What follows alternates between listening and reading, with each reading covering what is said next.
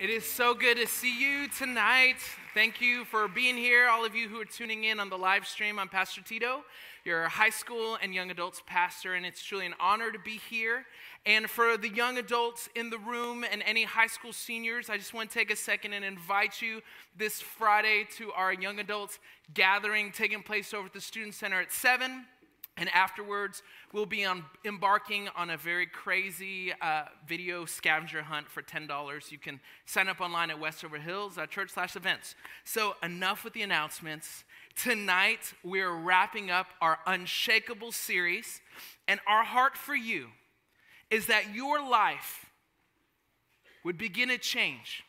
That when this world comes at you and begins to shake you at your core, one earth-shattering circumstance after another, that you would be able to stand firm in what is true and continue in your convictions even when you don't feel it. One of Jesus' most interesting promises comes to us in an account given by John, one of Jesus' closest friends, in a journal that John kept about Jesus. You'll see this in John chapter 16, verse 33. And it's one of the most strangest promises that Jesus makes to all of his followers. Are you ready? Are you ready for this one? Here it comes. It says, "In the world, you will have trouble." Awesome. Thanks for the encouragement, Jesus. That's great. I mean, you don't see that one floating around Instagram. You don't see that one floating around Facebook. You don't see believers getting that tattooed on their arm, right? But he wasn't kidding. And if you've been a follower of Jesus for more than 20 minutes, you know how true that is. And in a universe that we believe is ultimately being led by the hand of an all-knowing, all-powerful, and holy God, at times, if we're honest, it just feels like it's spun out of control. And in the midst of the chaos, it's easy to doubt, and it's easy to question and say things like, why would God fill in the blank? Or how could God fill in the blank? Or why isn't God fill in the blank? And if we're honest, sometimes it's really difficult to keep a faith in a God that we can't see with our eyes or touch with our hands. And sometimes I think about what it must have been like to have been one of the followers of Jesus in the first century. Can you imagine being handpicked by Jesus and going wherever Jesus goes? And you're following wherever he goes. You're on the journey of a lifetime. Jesus walks on water and you're there. Jesus feeds the 4,000 twice and you're there. Jesus raises people back to life who were dead and you're there, and you're getting to see the whole thing. And it's so interesting because if you read in some of the writings from even non-Christian historians of the day, historians who were against Jesus, even they did not deny that Jesus did some things that could not be explained. The Talmud quotes, "Jesus the Nazarene practiced magic and deceived and led Israel astray." I mean, obviously not a favorable report, but notice this, that they did not deny what they saw with their own eyes. And friends, in our New Testament, the authors Matthew, Mark, John, they did not document what they believed, they documented what they saw. And people all over the Middle East saw with their own eyes a man named Jesus who was doing incredible things, healing people who were born blind regularly, healing people who couldn't walk, and suddenly they're dancing all over the place. So as a result, when this healer, when this miracle worker, Jesus would speak, people would listen. And here's the rest of that promise from earlier, John 16:33. "I have told you these things so that in me you may have peace. In this world you will have trouble, but take heart, I have overcome the world." Friends, this is the good news. History tells us, Christians and non-Christians, that there really was a man named Jesus. And eyewitnesses tell us that he really lived with character and integrity. People who were there, many who believed and many who didn't believe, they saw him crucified and they saw him die. Then they saw him again, alive, 3 days later. And the testimonies to the resurrection abound. The non-Christian religious leaders of the day, the Roman government, over 500 people are mentioned in 1 Corinthians 15. And friends, it's with this confidence that you and I can trust that Jesus really is who he claimed to be, God in the flesh. And that when he speaks, his words really are worth listening to. Because Christianity did not begin faith-based. Christianity began fact-based. Think about that. So why can we, followers of Jesus, stand strong and take heart in words that were written centuries ago by a man who lived in this small little town that many of us will never even go to?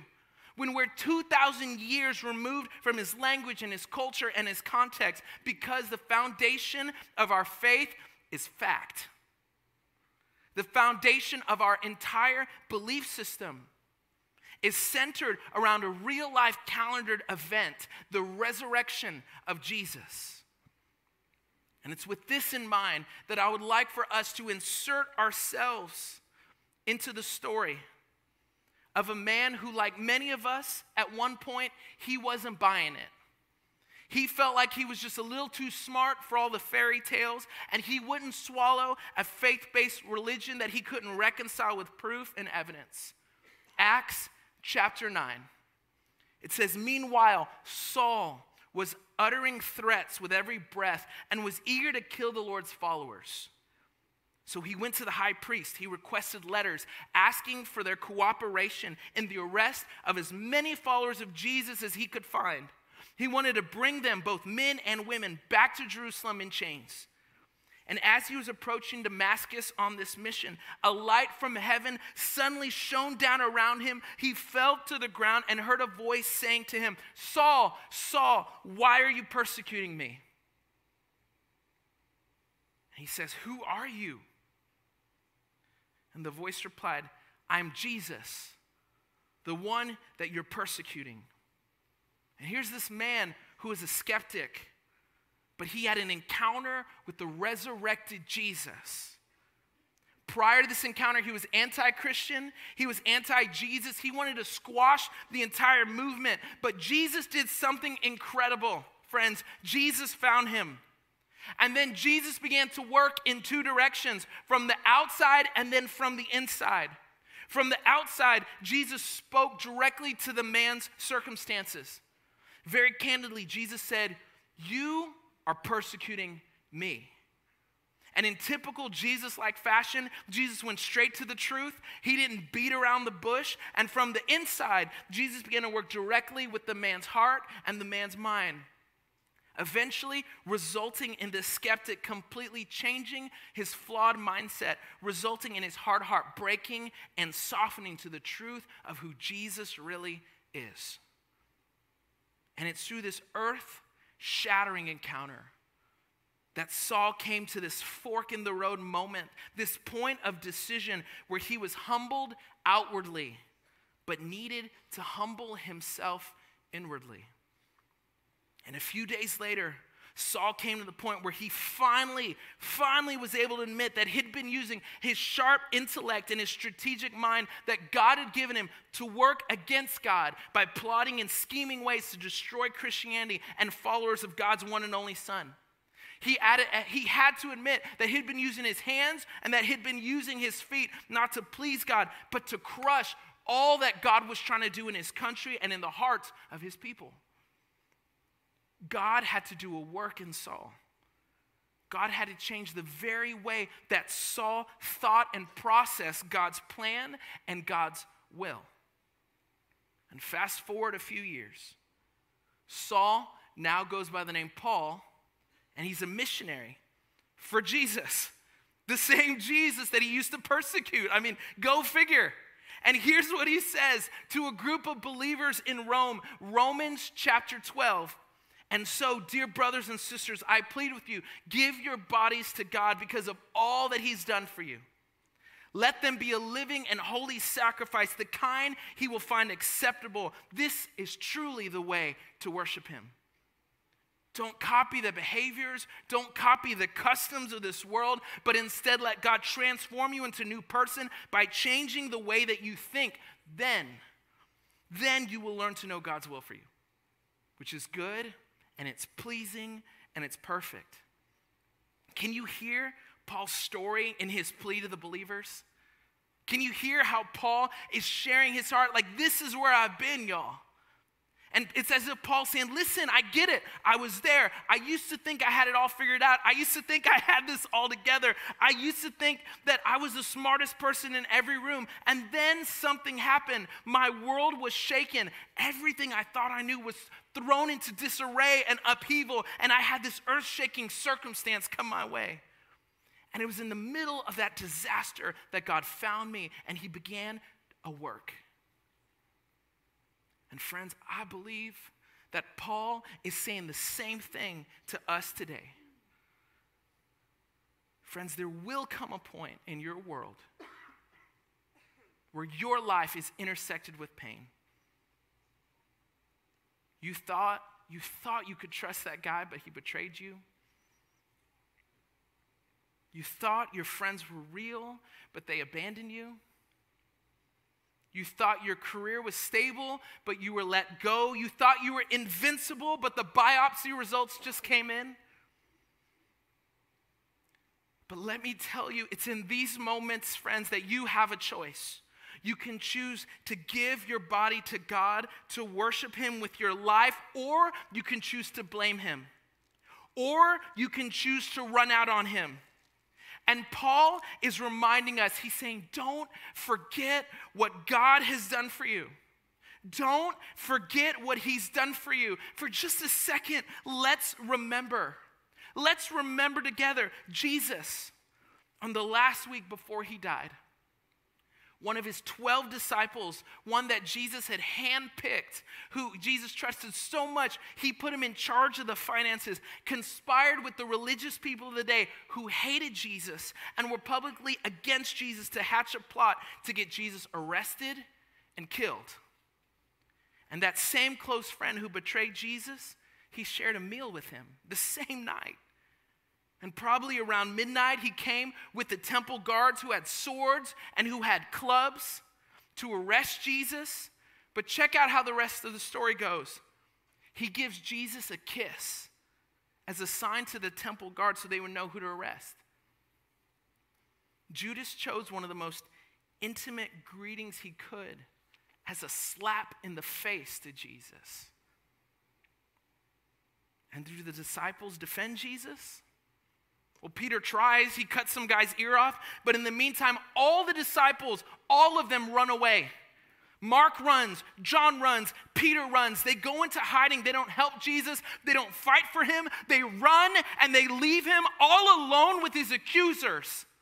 And then Jesus is kept awake all night and he's put on trial before the religious leaders, the holy men, who their whole job was to study the scriptures and tell people how they should obey God. Much like Saul. And they began accusing him of stuff he didn't do, intentionally lying to him, lying about him to the chief priests. Some would say he claimed that this temple that was built with human hands, he could destroy it and he could start over and build a new one, not built with human hands. And it says that the guards would slap Jesus. They would blindfold him. They would punch him in the face. They would mock him and they would beat him. And they would say these cruel things like, "Hey, prophet, who hit you that time?" And they would yell things like, "He deserves to die." Meanwhile, one of Jesus' closest friends in the world, Peter, he's watching in a courtyard and he's denying that he even knew Jesus, so much so to the point of cussing just to prove that he wasn't a follower of Jesus. Then, because Jews aren't allowed to kill people through torture, especially during the Holy Passover celebration, the Jews took Jesus to the Roman government because they wanted him crucified to death. One of the cruelest forms of torture. When somebody was crucified, they would be tied to a wooden beam, or they would be nailed to a wooden beam by their wrists. But that was after they were beaten 39 times with a whip made of nails and bone and metal and shards of glass. And as they were on this cross, they would be forced to hold themselves up, and they would often dehydrate because they couldn't breathe, and they would suffocate to death.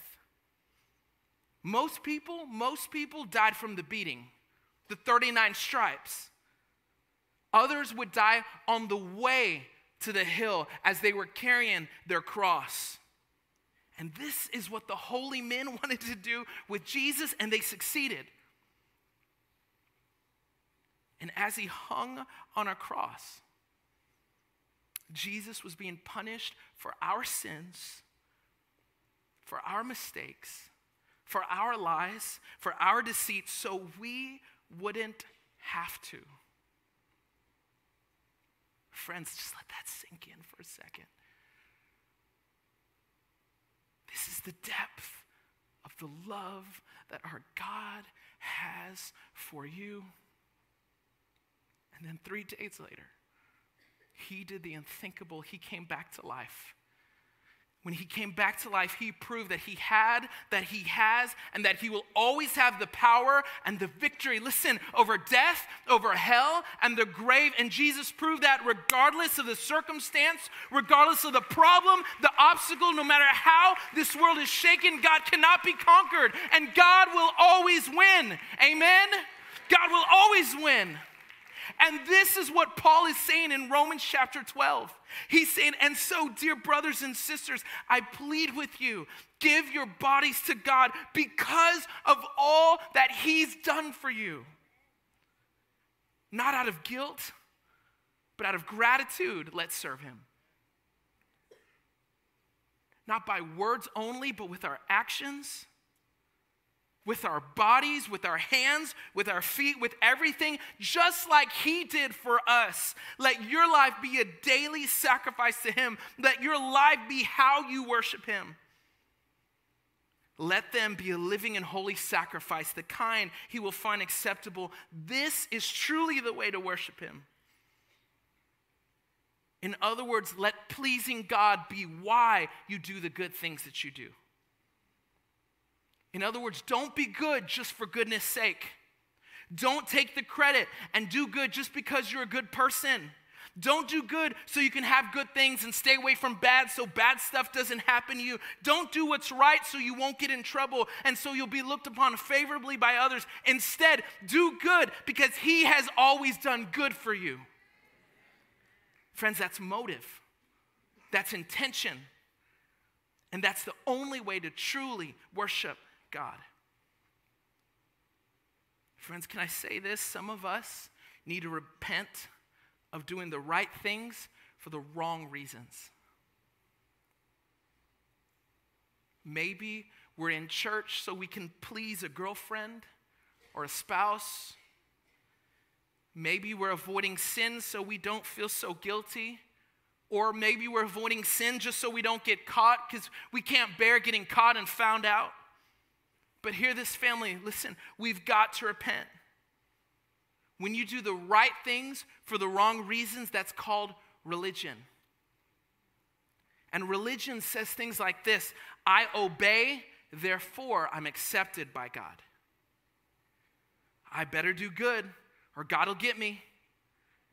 I better do good things and I better stay away from wrong things or everything's going to go bad. I've got to obey God, and if I don't obey God, I won't get good stuff from God. But listen, a relationship with Jesus is so different.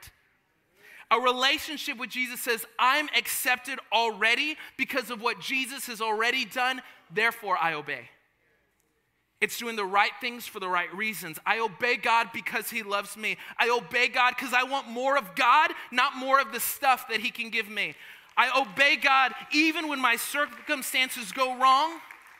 I know that God isn't punishing me because he's already paid the price. And my identity is not built on my track record or on my performance. Friends, the difference between relationship and religion matters to God so much. 1 Chronicles 28:9. Learn to know the God of your ancestors intimately. Worship and serve him with your whole heart and a willing mind, for the Lord sees every heart and knows every plan, and he knows every thought. Hebrews 4:12, for the word of God is living and active, and it's sharper than any double-edged sword. It pierces to dividing soul and spirit, joints and marrow, and it actively divides the thoughts and the motives of the heart. 1 Samuel 16:7, but the Lord said to Samuel, don't judge by the appearance or his height, for I've rejected him. The Lord doesn't see things the way you see them. People judge by outward appearance, but the Lord looks at the heart. Psalm 51:16, you do not desire a sacrifice, or I would have given you one. You don't want a burnt offering. The sacrifice you desire is a broken spirit. You will not reject a broken and repentant heart, oh God. And friends, if you are ready to worship God this way, with all you have, with all your heart, here's what Paul is saying, that it's going to require you living out your convictions. It's going to require you to put Monday through Friday action behind your Saturday through Sunday worship. That means willingly denying yourself some things. It means you may want to move in with her, but you choose to honor God with your body instead because you were bought with a price. You may want to spend all of your money on yourself, but you choose to honor God with your tithe faithfully because all you have is a gift from him. And besides, he's your treasure, not your stuff. You may want to spend all your time vegging out and decompressing, but you choose to get involved at church and serve kids and serve teenagers by leading a life group because that's what saved people do. They serve God by serving others, and you're a follower of Jesus, so you can't help but live generously. And Paul goes a step further. He tells us how to get there. Romans 12:2. So don't copy the behaviors, don't copy the customs of this world, but let God transform you into a new person by changing the way you think. Then you will learn to know God's will for you, which is good, which is pleasing, and it's perfect. God's not saying, hey, good luck changing your heart. Good luck changing your mind. Good luck, buddy. Here's what he's saying. He's saying, let me in. He's saying, stop trying harder not to think the way you do. Stop trying harder not to cuss. Stop trying harder not to get so angry. Instead, let me try. Let me continue to transform you into a new person by changing the way that you think. In other words, if you'll rely on God, if you'll seek after him, and if you will let God change the way you think by reading his word slowly, thoroughly, one book at a time, one story at a time. I heard a pastor say it like this. He said he would take the book of John and he would start, let's say in March. And every day in March, he would read chapters 1 through 7. Monday, Tuesday, Wednesday, Thursday, every day, read chapters 1 through 7. By the end of March, he could tell you every story. He could open up his Bible right here. This is where that happened. And he could quote it. And then in the month of April, he would take the next 7 chapters. And he'd read them every day. It's just 7 chapters. 7 chapters. And in May, he'd read the last 7 chapters. And by the time May was finished, he was finished with the book of John. What was he doing? He was learning to meditate on God's word. He was thinking about it over and over and over again, applying it to his story, letting it infiltrate every part of his life. Friends, if you'll begin memorizing God's word the way we do song lyrics, the way we do movie lines, if you'll begin intaking God's word regularly like we do our favorite shows, then the little habits, the little decisions that you make without thinking, the micro choices, those will begin to change also.